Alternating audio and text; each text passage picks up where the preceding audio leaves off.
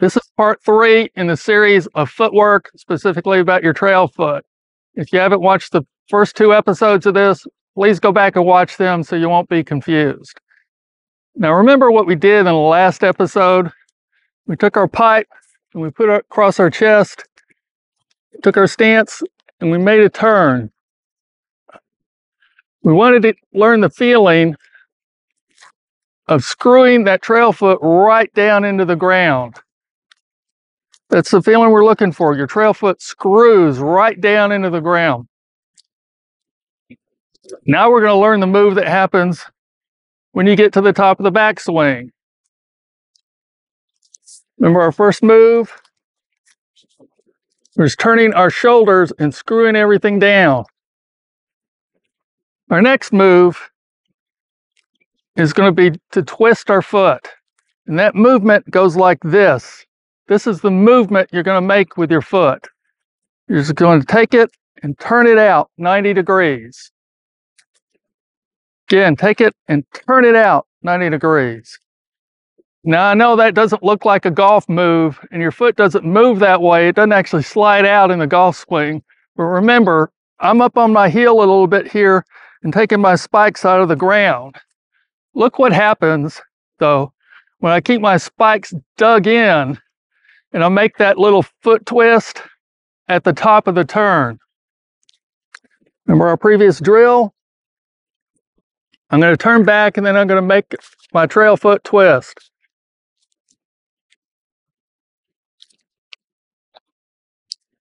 That entire turn was driven by that move with my foot.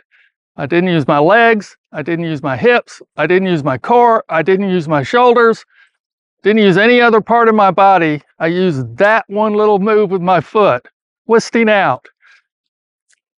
And you can see you get a pretty powerful turn just using that little move.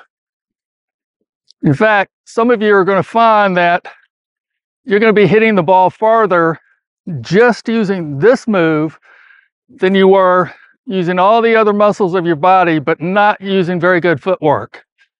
I mean, there's a lot of power that comes up from your feet if you just learn how to harness it.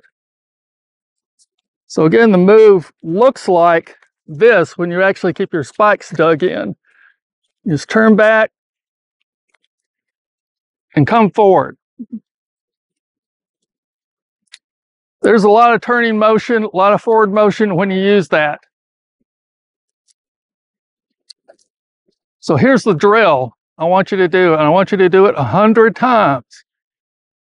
Just sit up with your foot, be a little light on your ball of your feet, most of your weight is on your heel, and I want you to just turn.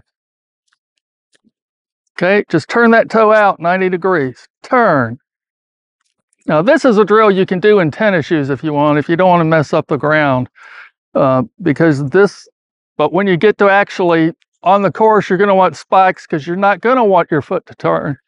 But for this exercise, you just take your foot, trail foot, and the toe, and turn your toe out 90 degrees. Turn. I want you to do this 100 times. 1, 2, 3, 4, 5. Remember, keep track of it. Keep your clicker. 1, 2, 3, 4, 5. Do it in groups of 5. Don't try to do all 100 through at the same time. It's been shown when you break these long repetitive exercises up into smaller groups, you learn more and you'll retain more. Now I know this doesn't look like much of a drill, and a lot of y'all are thinking, oh, I can skip that. Don't. In fact, of all the drills in this series, this is the most important. Because if you don't learn this movement, none of the others will work. And you need to drive it in to the point that it's subconscious, where you can do it without even thinking about it. Again, it's just turn. Turn. If you don't drive it in, so it's subconscious, then when you try to do it, you'll just fall back into your old habits. So do it at least 100 times. If you need to do it more, do it more. This is a quick drill. You get through it quickly, but it's the most important drill in all of these. Just take your foot, turn, turn. Do it 100 times, and this is the method you're going to learn